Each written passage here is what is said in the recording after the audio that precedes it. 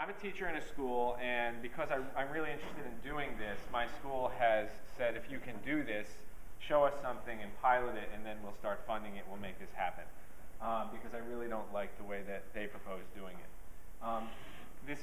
The idea is a digital portfolio which somehow spreads out the work in a portfolio so that you can look at it as if it were a gallery.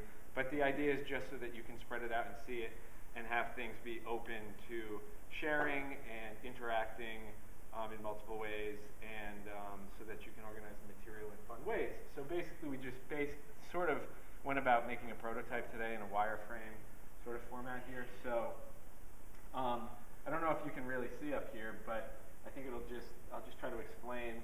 There were sort of two layouts that we came up with. One would be a timeline, and I guess it speaks for itself.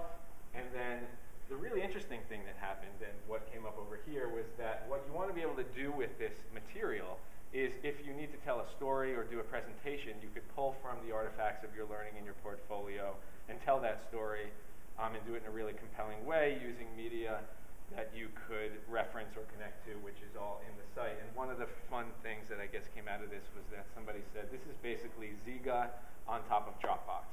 So you use this storytelling documentary format, which pulls multiple media, mixed media, to draw from a storage, either a cloud storage or something like Dropbox, or on your, that's sort of a point that we were trying to work out, but I think I'll let somebody else pick up on the more tech-oriented side of that storytelling piece.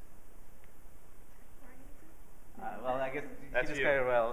Part of it, the idea was to just build on the existing practices of people. So rather than asking people to completely change the way they do things, and basically, if you build on something like Dropbox, you're just letting people to use their existing tools and access their data and visualizing it in a kind of more compelling way.